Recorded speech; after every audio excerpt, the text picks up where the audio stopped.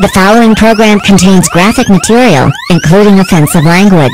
Viewer discretion is advised. The ultimate cover. As a base commander in the Canadian Air Force, Colonel Russell Williams comforted families of the fallen, rubbed shoulders with the Prime Minister, and even flew planes for the Queen.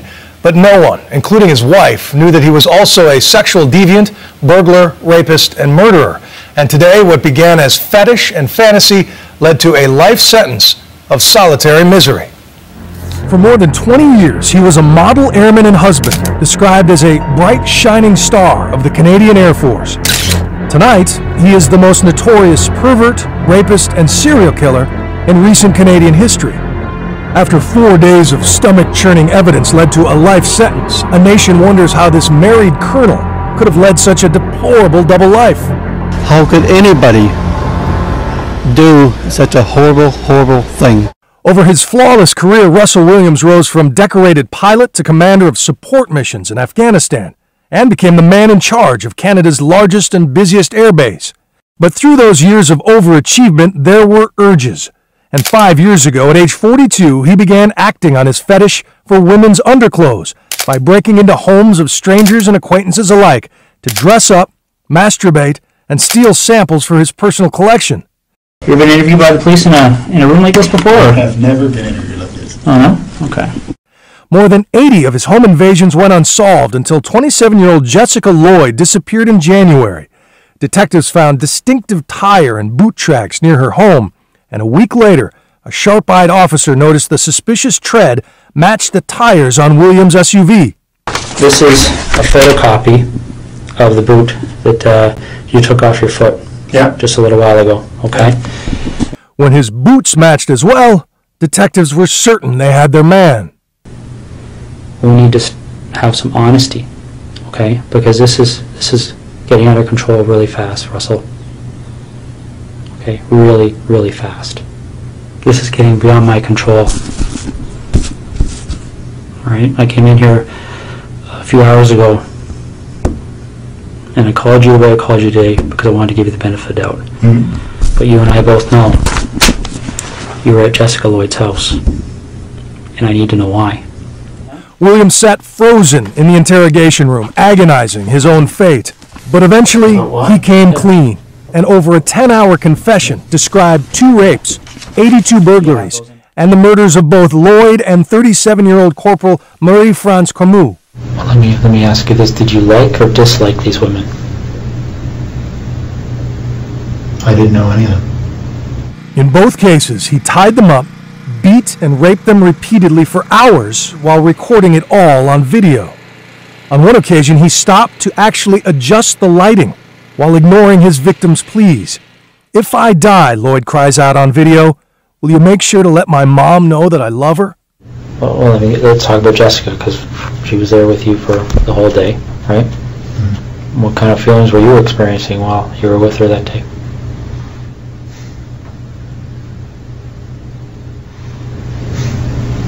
Oh, she was a very nice girl. Can you tell me why you killed her? Right? Do you know why you killed her? Well, I think I killed her because I knew that her story would be recognized. Her story would be recognized? How do you mean? Well, because she knew I was taking pictures. He seems to be intact enough to realize that this is embarrassing and that he would have some shame at acknowledging fully that he did these things, in contrast to a total psychopath that would be ebullient and almost triumphant in saying, "Yeah, I did this to her and bitch deserved it."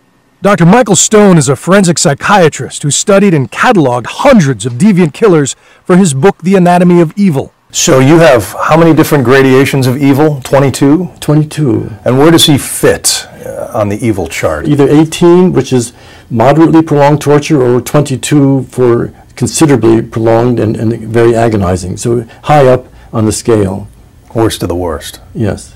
Dr. Stone says Williams may be the most highly functioning serial killer he has ever seen, and his military discipline actually helped him lead 2 separate lives. He's also unique in that he started his crimes later in life, and he's among the very few serial killers who like to pose in women's clothing, Dennis Rader, the notorious BTK killer who murdered 10 in Kansas, was another.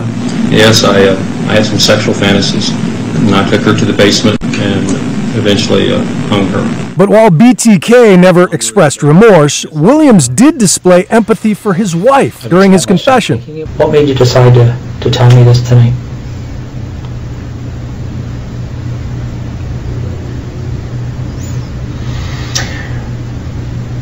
Mostly to make my life easier. And he sniffled in court as he told the judge, quote, "I have committed despicable crimes, Your Honor. In the process, betrayed my family, my friends, and colleagues on the Canadian Forces." The ability to talk about these things with remorse is very uncommon. Psychopaths it's one of the key ingredients is not to have remorse. Even Jeffrey Dahmer, who was not a full, flat-out psychopath, had some measure of remorse when he was put in prison and so on. I did what I did not for reasons of hate. I hated no one. I knew I was sick or evil or both. Now I believe I was sick. So where does the science stand on nature versus nurture in this particular case? You seem to think that he was hardwired for this sort of brand of evil. It wasn't beaten into him by abusive parents. Right. Is there a section of the brain that he's lacking? Is he lacking the empathy gene? He may have a deficiency in the certain areas of the brain if the parents beat the heck out of the kid or there was terrible neglect. So there are some environmental forces that may make the person more inclined to crime, but those forces don't make a person a paraphilic. That those forces make the person more inclined to violent crime, perhaps, but not to the sexual paraphilia, which is wired in from the get-go. Though his parents split when he was young, there was no evidence of abuse, as Williams excelled in expensive schools. Yet another detail to make him the subject of fascination for criminal scientists and the object of loathing for everyone else. We want him locked in there till the day he dies. How do you feel about what you've done? Like what? Disappointed. Given the risk of retribution from other prisoners, Williams began his sentence in solitary today, and a bit later he will be court-martialed and stripped of his colonel's stripes. Are you ready?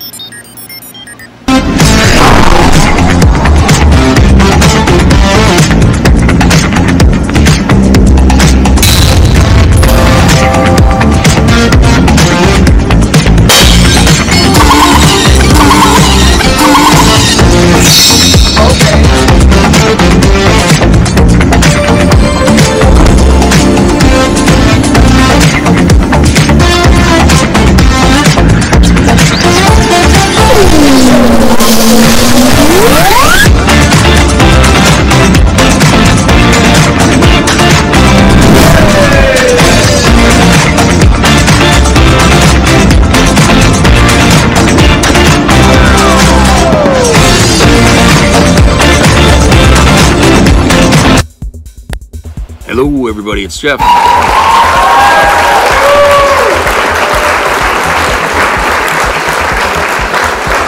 Hope everybody's having a good day here for Saturday. Has been pretty nice here. It's not cold really today. It was partly sunny, and the snow was melting pretty quick, you know, because so far this winter the kind of snow we've been getting has been, you know, wet and heavy, and you know, when it's like that, it melts quick. So there's still grass you can see on the ground. I've been trying to do a recording driving through Bangor here in the winter time, but it looks like hell because there's no snow on the ground, so I can't do it. I'm gonna have to wait probably till February before we start to get any snow, but I can't, I'm trying to update things and I can't do it because the weather's not cooperating. You know, but you know, that's what's going on. Of course, you know, yesterday I was working on a video blog there of the continual votes here for the Speaker of the House, and just as I was finished with it and ready to upload it, it came out on the news that Kevin McCarthy got the vote, and so it kind of rendered all what I had said in that thing kind of moot, and because it was old news already. So that's, you know, that's the kind of thing you got to deal with if you're trying to be, you know, commenting on news of the day or something, because certain things will change so fast that you just can't keep up with it, you know. So you kind of have to pick and choose, you know, what you want to talk about and hope that, you know, it's still relevant the next day. But was I surprised that he got it? No, because I think he wasn't going to quit, for one thing, and the second thing was that he was working deals in the back room somewhere. Is he going to be effective as Speaker of the House? I don't think so, because now he knows how many people don't like him, so he's not going to be able to get much cooperation from the people in his party. You know what I'm saying? So he's just going to be a lame duck speaker, and he'll do his 2 years, and then they'll vote him out. Somebody else will replace him. So that's probably how that's going to go with him. But you know, Lauren Boebert is out there shooting her mouth off, saying, "No, you haven't seen nothing yet." You know, okay, I'm shaking in my boots here, Lauren. You know, people have been saying stuff like that, you know, for years, you know, about the Kraken and all this crap that's going to happen, you know, after, you know, I'm just tired of hearing these fake soothsayers come out and say that, you know, the Republicans are going to rise again or some damn thing. Ain't going to happen, okay? Ain't going to happen. They're going to be the same miserable bunch of people they were yesterday, okay? So forget it. I ain't buying it. All right, now, to the topic at hand here, I wanted to discuss this story here that happened in Ontario, Canada, in Tweed, actually, the town of Tweed. Happened in 2010. That's when the story kind of broke, I guess, was 2010. And the guy, David Russell Williams, who's 59 years old now,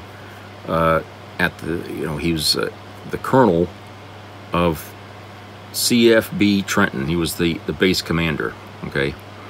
I think he had just got that position not too much before 2010. He got to that base, got command of it, and you know, for a while, you know, he was flying VIPs back and forth from England, you know, to Canada, and he actually had the Queen a couple of times on his plane. And you know, he kind of became sort of an icon in that small community there. I mean, it just people really thought he was something to be given, you know, this so much responsibility.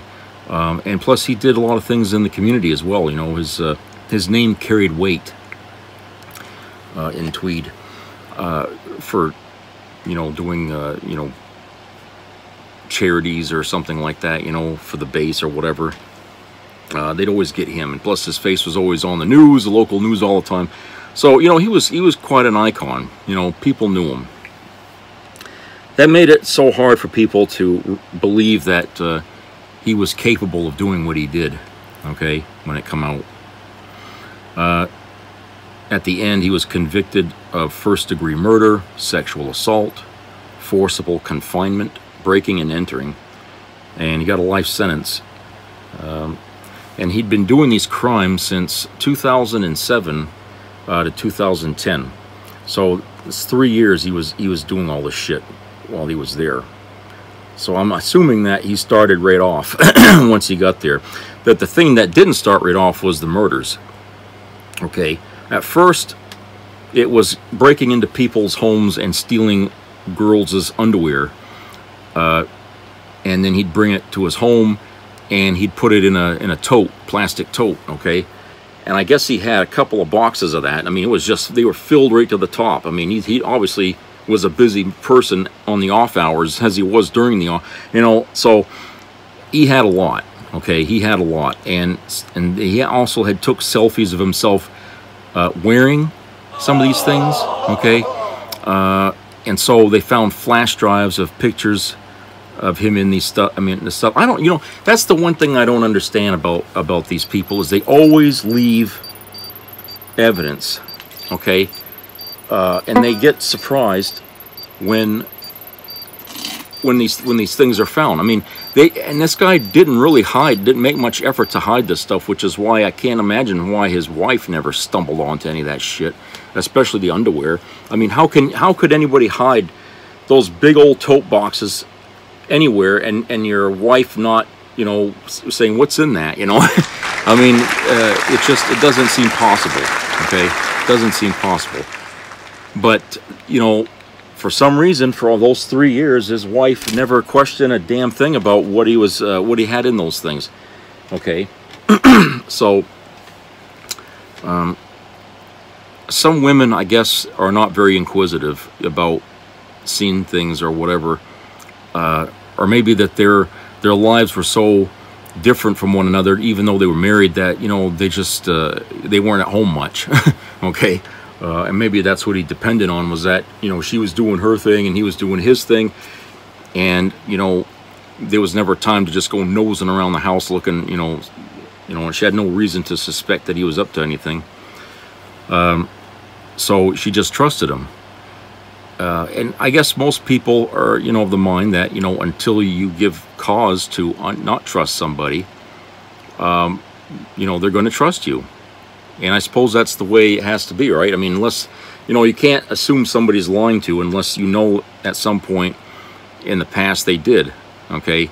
Until they do, you got to trust that they're telling you the truth. I mean, you know, that's the way you should treat everybody, is give them the benefit of the doubt until they give you some evidence that they, you know.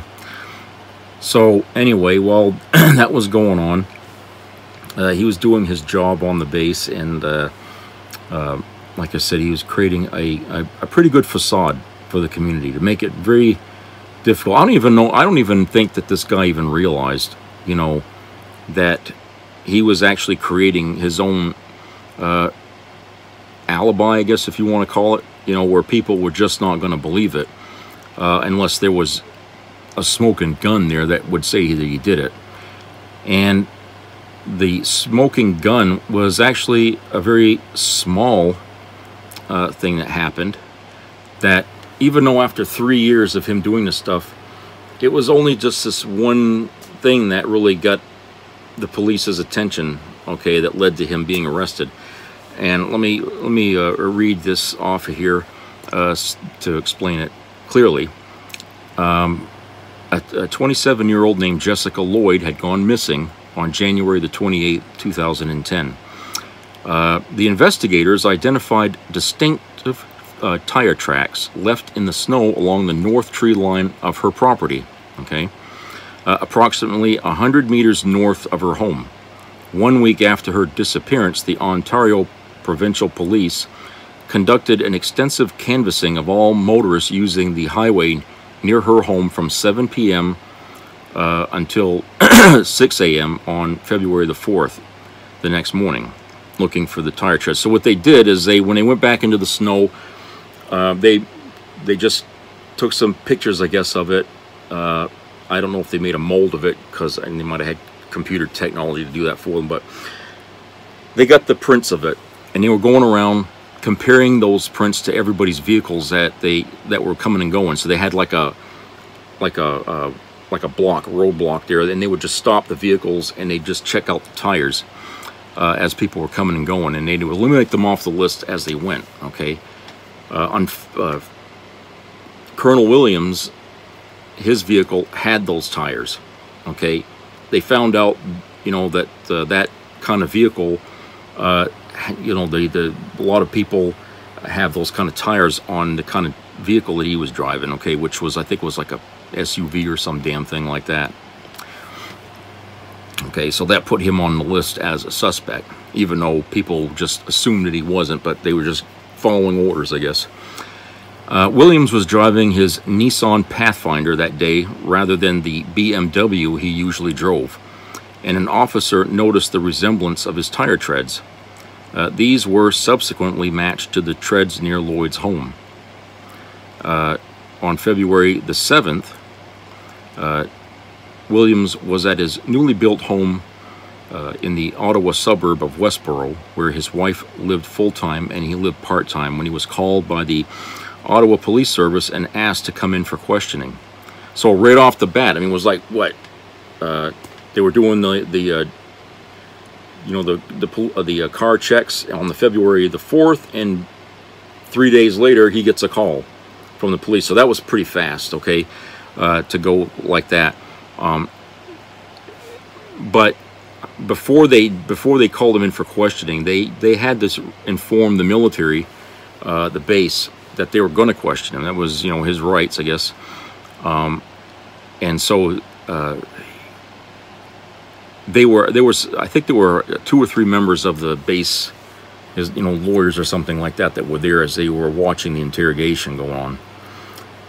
So he was interrogated at the police headquarters by Officer James Smith, or Smythe, I guess that's how you pronounce it. He was confronted with the evidence gathered, you know, at what they had picked up, with the interrogation lasting 10 hours overall, okay? And while they were doing that, I believe they were searching his home, okay? I think they went ahead and started searching his home. They had things going, okay? Then during the interrogation, he started to confess to his crimes. In the confession, he gave details and admitted to dozens of crimes, including the sexual assaults in Tweed. Most of the assaults in Ottawa occurred at homes within walking distance of his new home, where he lived with his wife. Other break-ins and thefts occurred in Belleville and in Tweed, where the couple had a cottage since 2004. He also told police where they could find evidence inside his home, including hidden keepsakes and photographs that he took of his victims and of himself modeling in their underwear. He then identified on a map where he dumped Lloyd's body, and next morning Williams led them to the woman's body in a secluded area on Cary Road, 13 minutes away from where he lived. So, you know, people, I guess they wonder why did he just confess? I mean, because maybe he figured, well, they're going to find my stuff. You know, they were already into his home, searching through things. I mean, they move quick in Canada when it comes to stuff like that, I guess. No sooner was he on the list of possible suspect, they got permission to go and search his home for any evidence, you know, to link him to the crimes, and they found a motherlode there. And I think they must have told him during the investigation, you know, and said, look, we just found this, we found that, okay? And I guess he figured, you know, I can't lie. You can actually watch this investigation on YouTube. They the interrogation, rather, I'm sorry. You can actually watch this interrogation on YouTube. And the guy is very, very deliberate in the answers he gives, okay? Very cautious about what he says and how he says it, okay? Because he understands, you know, this is, he did something bad and everything, and he doesn't want, you know, the investigation to, you know, get derailed, as it were, by something he might have said and they misunderstood, okay? You know, for people would think, well, normally the person would just lie. Well, in a way, he did lie, because they already talked to him before when they visited him at his home in the area where all these things were happening, and they asked him if he knew anything about what was going on in the area, if he saw anything or anything, you know. And he told them no, but that guy across the road over there is kind of weird, so you might want to go talk to him. You know, so he was lying even then, okay? He was, you know, keeping the investigators from getting to the truth. So, yeah, he did lie. But when he was in the interrogation room, I think he realized that the jig was up, you know, as they say, and there's no point in lying, because they got you. And he knew that whatever lawyers were there to defend him, they were just going to hang him out to dry, because that's the military. You know, if they found all this evidence, there wasn't a way in hell he was going to get away with that, and the military would see to it, okay? And so I guess he figured, you know, this is as good as catching me red-handed. It was just difficult for him to lay down all the facts as he remembered them, knowing that his wife was going to hear about it, okay? And it was pretty dramatic, I guess, this case here. And many people on the base were so friggin' upset. There was a few officers there that they felt ill, knowing what he had done, and I can't imagine. You know, I was in the Air Force, and I'll tell you, you know, if it would ever come out that the base commander was involved in something like that, you know, it would have looked bad on everybody. Okay. Because then you figure that, you know, they were all stupid and they had no idea, you know, they're not aware of what's going on. And this was a guy the community, you know, really held in high regard. The impact of that would have been severe, okay, for that community. And it's just another lesson in why, when it comes to looking for sexual predators, you can't rule out anything, okay? You just can't.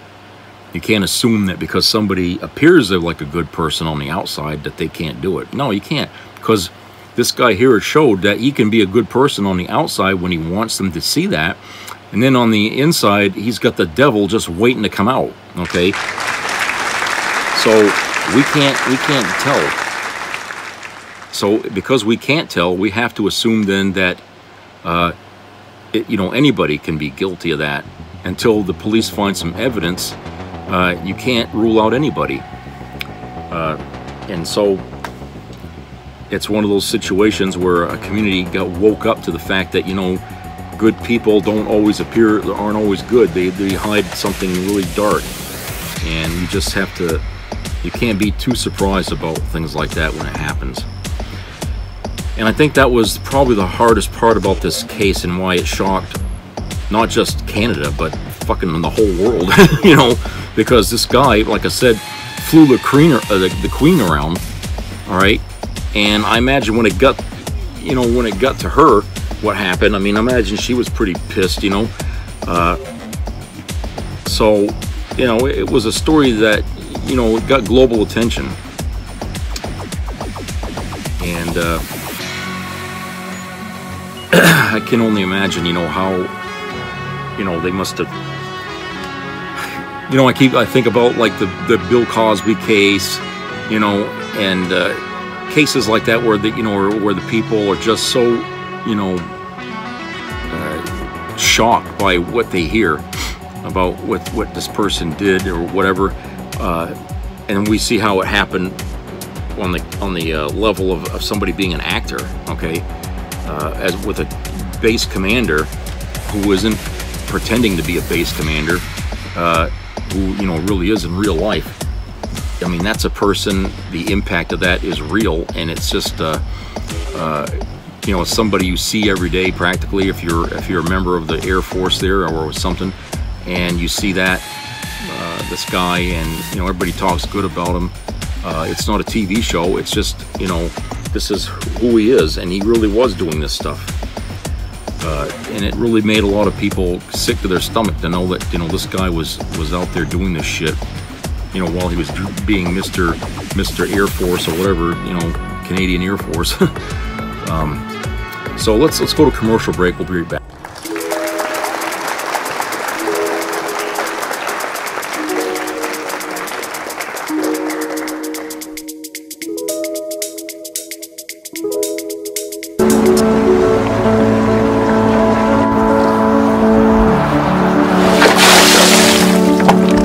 This is me. This is me.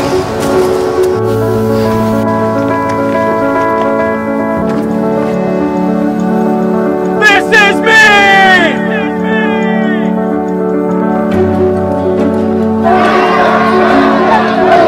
This is me. I'm Alex Curtis. I'm a lobsterman in Maine, and this is me. I'm Ruth McLaughlin, and this is me. I'm Eric Hopkins. I'm an artist, and this is me. This is me. Me. This is me. This is me. This is me. At the end of the journey, the main thing is you. Original. Program scheduled to bring you the following special report from ABC News. Where are we going with this thing? Turn the goddamn cameras on. I'm gonna show you something. Read that, pal. Read it. Turn the cameras on. All three, hold it. I want on national television. I've been called a kidnapper, an extortionist, a thug, and everything else. I want it on all three national channels. I've got friends all over the country. You read it. February 10th. Okay, listen, little Tony. Where are the cameras? I want them to see this guy. God damn it, you guys with those Kodaks, get out of the way. Where's Mr. Heckman? Right over here, Billy. Fred? Come here, Fred.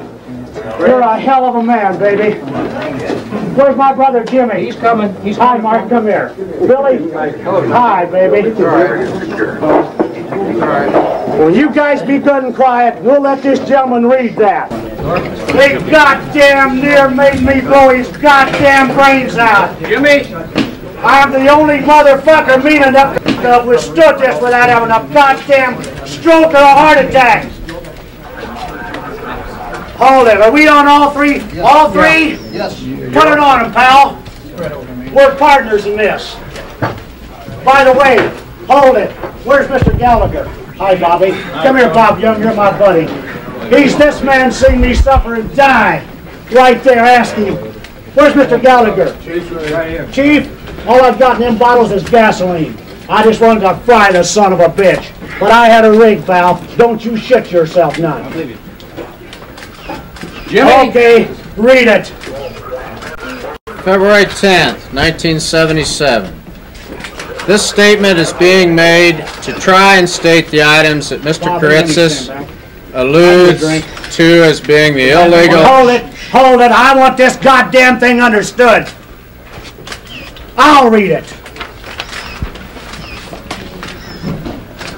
February 10th, 1977. I want a glass of water. This statement is being made to try and state the items that Mr. Karitzis alludes, and I don't like that word. I charge, and they've admitted it. Alludes to as being illegal and unethical acts of the whole group. Keep the mic down. Number one, Eisner Roscoe.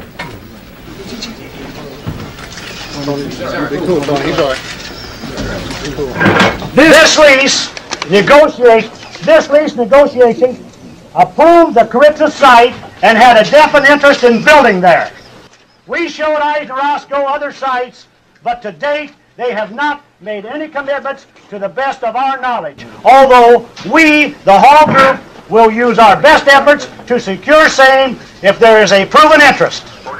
Number two, Eisner Roscoe, by the way, was my tenant. Give me a drink, pal. Give me a drink. And there's your beautiful baby. Any day now. Really? You're eating Doritos? He's eating Doritos on my ultrasound. Do you see what I have to do? I know.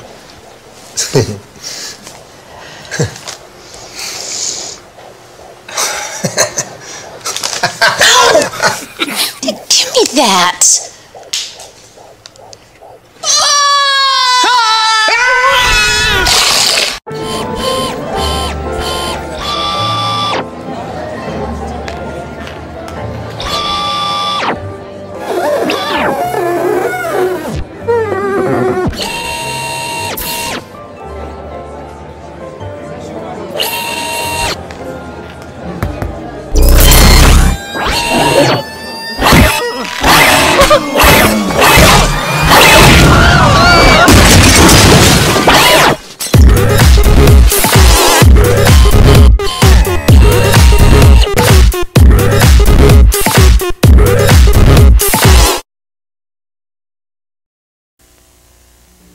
Be a part of the entertainment value of a lifetime.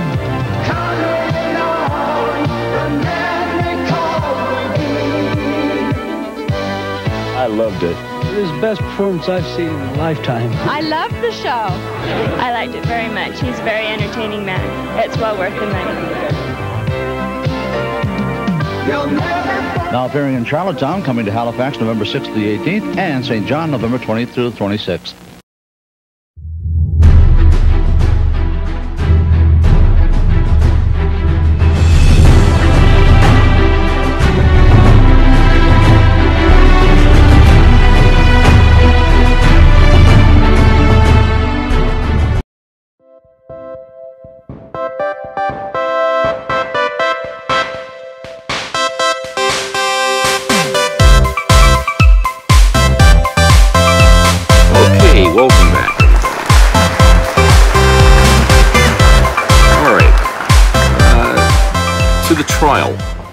Okay, he appeared before the Ontario Court of Justice in Bellevue, Ontario, video link. They use a video link, okay, from the Quint Detention Center on July 22nd of 2010, where his next court appearance was set for August the 26th, through the video link as well. He waived his right to a preliminary inquiry and had his next appearance scheduled at the Ontario Superior Court of Justice on October the 7th of 2010. Williams' lawyer, said that his client would plead guilty to the charges filed against him, okay? And I imagine that was probably arranged with the military as well. They figure, you plead guilty and, because at that time, they took away his rank, his position, and everything like that. So he was a nobody at that point, and as far as the military is concerned. On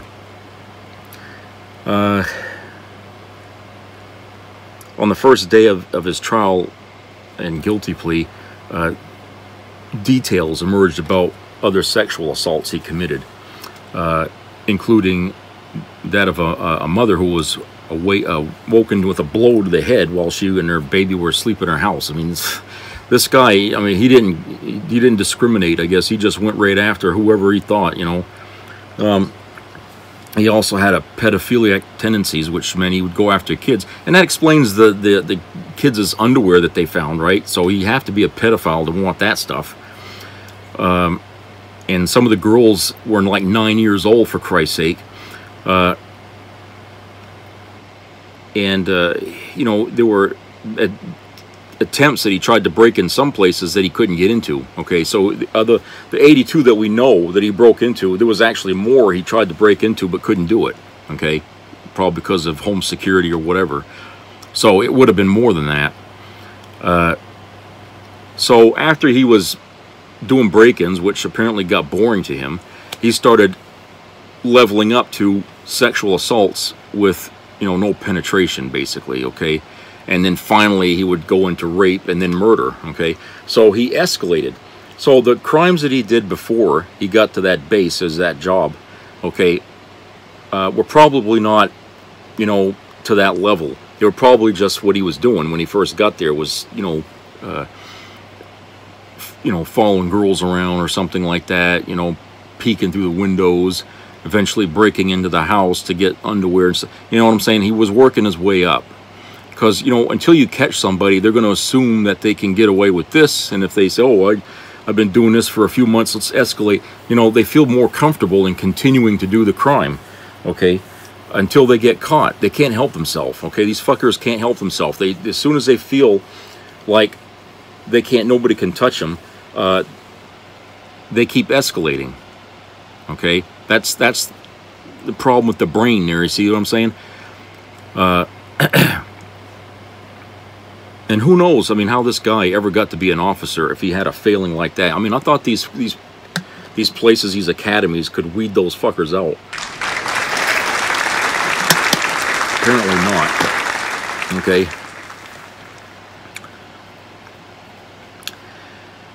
And so he took thousands of pictures of his crimes and kept all his photos on a computer, which of course they got all that out. The prosecuting attorney, he presented the pictures of Colonel Williams there dressed in underwear and bras he had stolen, frequently masturbating while lying on the beds of his victims. I can't imagine how people would have, some of the photos on the first day of his trial were published in newspapers. They got a little, their standards over there for what they put on their newspapers are a little less, than ours, okay? Believe it or not. Some of the newspapers, explained, troubling, although they were troubling, that the photos were published because they captured the essence of the crimes of Williams and show the true nature of them. Among the news media that published some of the released photographs were the Montreal Gazette and the Toronto Star. and Ontario Superior Court Justice Robert Scott sentenced Williams to 2 concurrent terms of life imprisonment with no consideration of parole for 25 years. The Governor General of Canada, David Johnston, revoked Williams's commission and later all his medals, and he was expelled from the Canadian forces for service misconduct. It seems like a mild label to what he did, service misconduct. It wasn't misconduct, it was fucking crime. You know, the most serious extant charge. After being returned to the forces, his uniform was burned, his medals were cut into pieces, and his commission scroll was shredded. These actions were similar to a military degradation.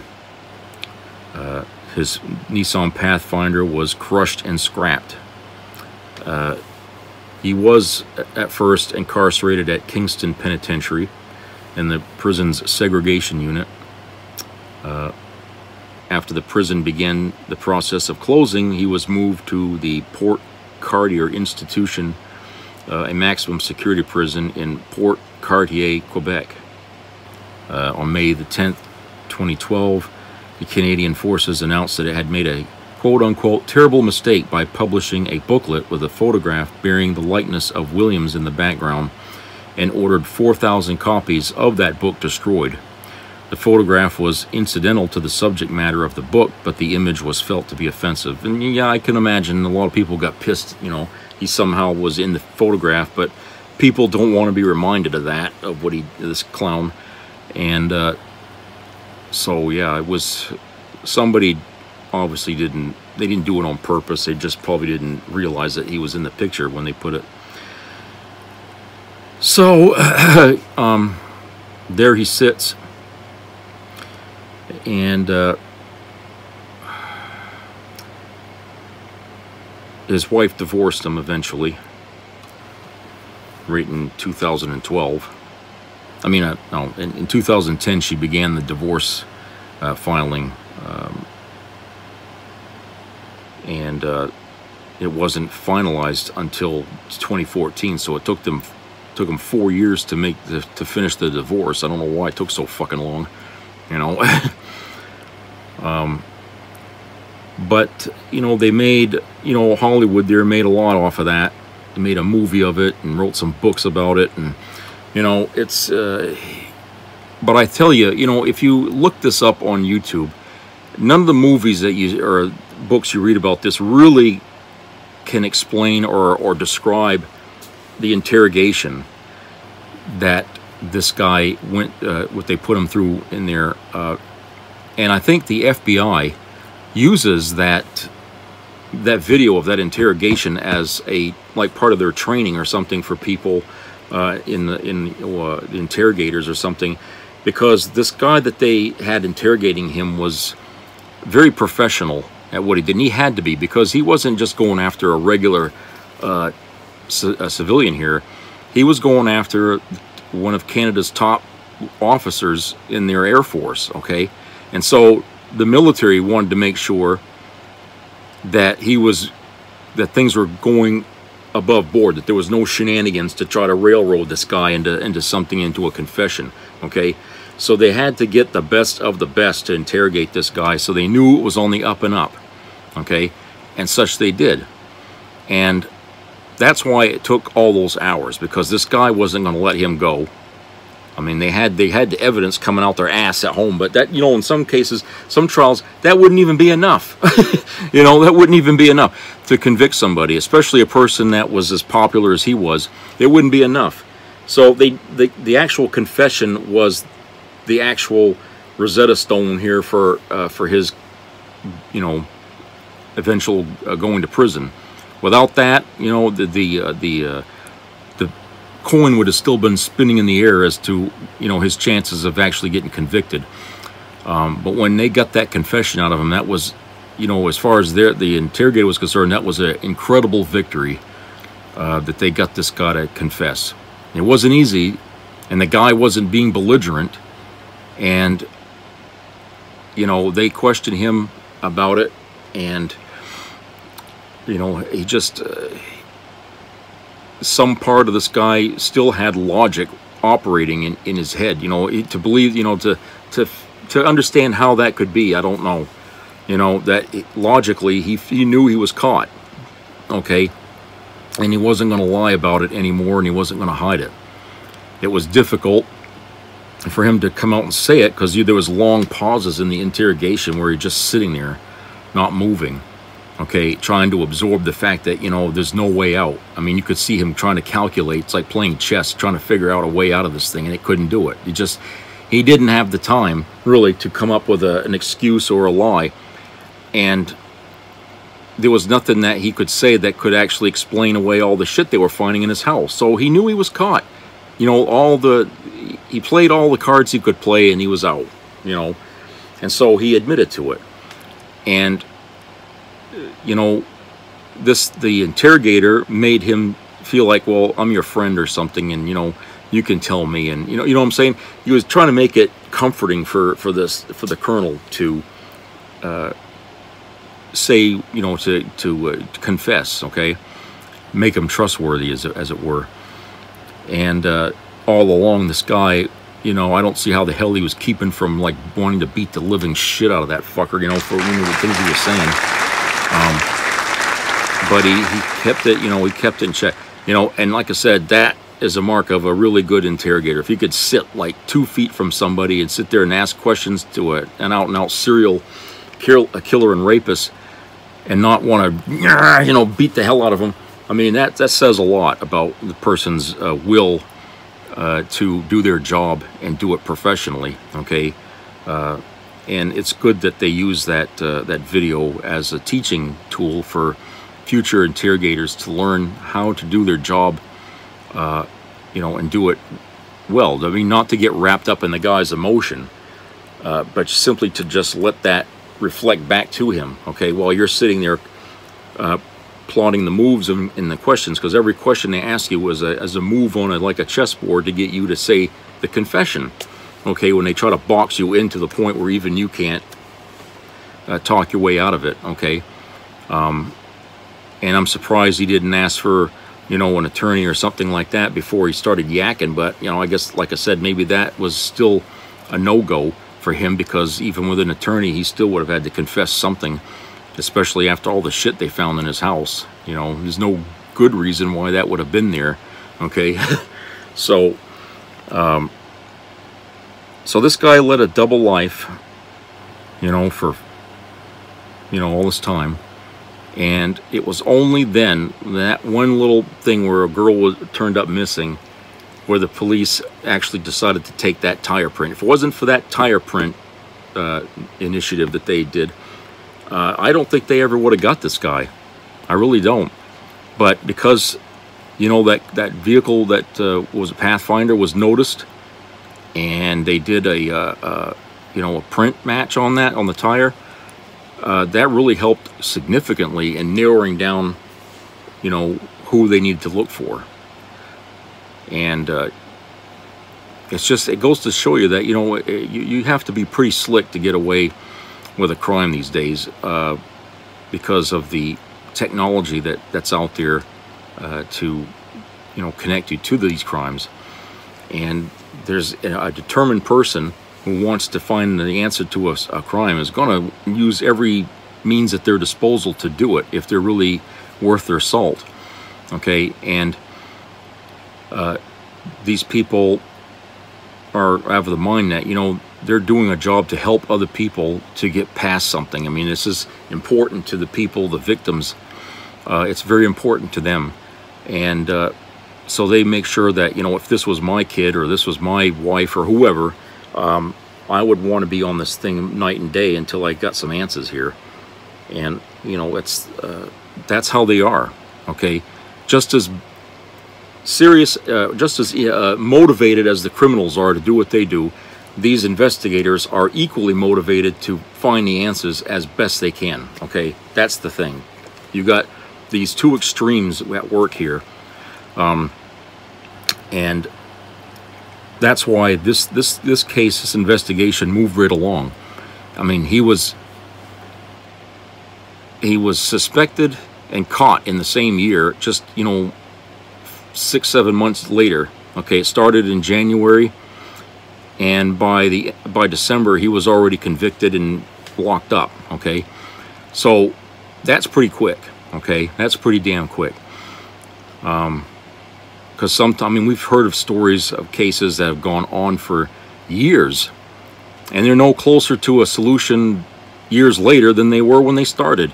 And that's partly because of police not doing their job right in, you know, in the initial days of the crime, trying to piece together, you know, whatever evidence is laying around. Somebody screws up, you know, and a lot of investigators think that the more cops you have involved in the scene of the crime, the greater the chance is that they could screw the scene up, you know, the crime scene up, and you know, some key evidence could just get disappeared, you know, somewhere along the way. You know, either they step on something or whatever, because they, you know, they immediately, they don't think about sealing off an area and waiting for the you know, the detective to show up to do the initial investigation. They start walking through the house or walking through the area, you know, and they're stepping on things they don't even realize could be evidence, you know. So yeah, it's you know, it's sort of a tug of war between different aspects of our police force when it comes to investigating a crime, or, you know. But like I have to say, that this one case here, which is a memorable case, okay, you know, years after this happened, I mean, people still talk about it. You know, you still see people on YouTube talk about, you know, the case itself, and, you know, this guy and everything. And so it's you know, it's kind of reached the popularity of the John Benet Ramsey kind of thing. You know, it's one of those things that still shocks people to this day, that somebody in the military that was so well known could be this evil. And that's why we keep talking about it, because there is a lesson in there, in this case, that everybody should imbue in their minds about, you know, how we can't discard anybody, you know, from a crime until people start finding ways of narrowing down the suspects. Okay, until we do that, we can't rule out anybody. We have to assume that the person's still among us and he's pretending to be something he's not. Okay, and until that's found, I mean, hey, I mean, I know that's being paranoid, but, you know, for Christ's sake, it's better to be paranoid and report something that seems out of the ordinary, okay, than it is to just sit down and just assume it's nothing, and then, you know, that could be the thing that gets the person, you know. So it's always important to report anything during these kind of crime things that you may or may not have seen, that something didn't look right or feel right about this person or that person when you was talking to them. You know, any little thing, anything. In this day with technology and stuff like that, that little thing could be more important than you even realize, okay? And so cooperating with the law enforcement during a crime like something like that, it's best to tell them everything. It's like when you go talk to a therapist with the problems you have, don't hold back anything. Okay, you hold back something, and that's just going to make it harder on you to get better, to you know, make yourself better. They have to have everything that you know they need to know, all right, in order to know exactly what it is that's wrong with you or something like that. This is the same thing when an investigation. Think of it as they're picking through somebody's brain or something like that to find out things. Okay, you got to understand that these people, every little thing that they do could lead to something. Okay, there is no perfect crime. Okay, criminals will always leave some clue behind, even the smallest thing. All right, and if you don't tell them, and if you know, if you see something that seemed out of the ordinary and didn't fit, you know, it's better to just tell the police. I mean, and then you kind of put the ball in their hands to decide whether or not they should move on it. Okay, and at least that way, you can't say, well, I didn't contribute anything, I didn't try. Okay, I gave them something, and it was up to them to decide if it was relevant or not. Okay, so you're better off just telling them, because you may never know, that could be the thing that breaks the wall, as it were, to solving a crime. And I'm glad in this situation it was a small thing that broke the case, and they found this guy, and it was as simple as a tire track. You know, it may not seem like a lot to some people, but you know, matching up a tire track to something that they know belongs to the rapist or the killer or something, it's a big thing. You know, it narrows down the suspect field considerably. You know. Okay, well, that's all I wanted to talk about for today, so I hope everybody has a great rest of the weekend. Please keep your ears open for any COVID-19 news local. We still got that new version of it out there floating around, and so they're already starting to suggest that people should start wearing masks again if you're going to be in crowded areas, just for your safety. They're not saying that it's out there in your area, but they're just hoping that some people will pay attention, okay, and do that, so that way we can limit how it's spreading around. Subscribe and comment on this if you want to. I'd like to hear people's feedback, and I will talk to you again later. So treat each other nice and take care.